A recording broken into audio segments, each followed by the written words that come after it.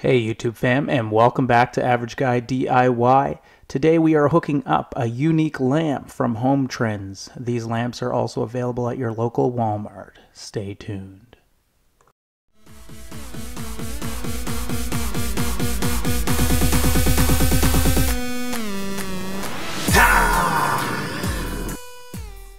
So when you purchase this lamp, it comes with a few parts, starting with 12 long pieces of wood and 4 short pieces of wood, followed by 3 square rectangular pieces. Then it comes with a bunch of small parts that were in a bag, and I set these all aside within one of these squares.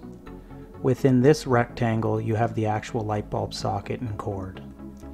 Then last but not least, the lampshade. So the very first step is to screw 12 of these screws into the bottom of the long pieces of wood. After you're finished, it should look something like this.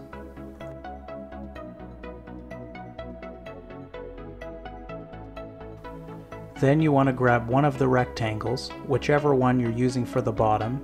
You want to have it facing up towards you, and that's going to be the very bottom of the lampshade, and put one black screw in each corner.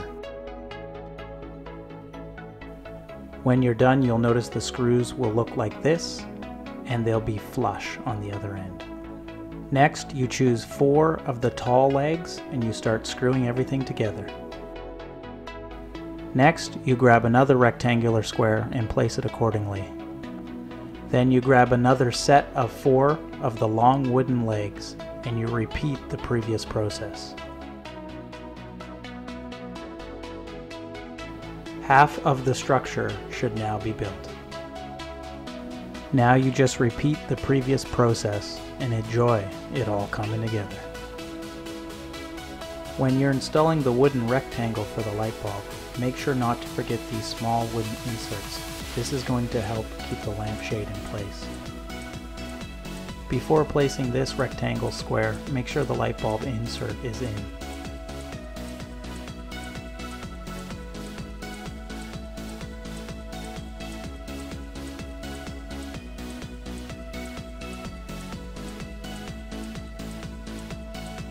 For the last extension, you're going to use the short wooden legs. Now this lampshade is a tough cookie. You do have to play around with it and stretch it out a bit. Now this is where those small wooden pieces that we put in the 4 corners come in handy, because they're going to keep the lampshade in place. Then you're going to take the extra screws that are left over and use them to screw the last short wooden legs in place.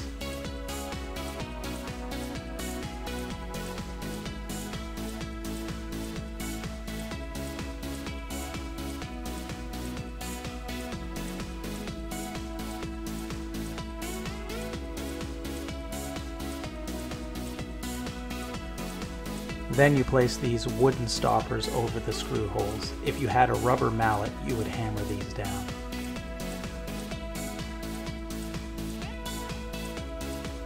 And that's it. The final step is to put the double-sided sticky turf pieces on the bottom to protect the ground.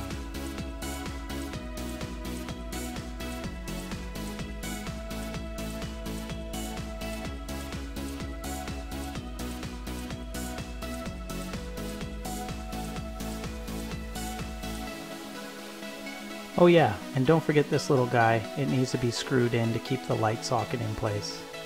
And that's it. Look at that lamp shelf. It is a beauty.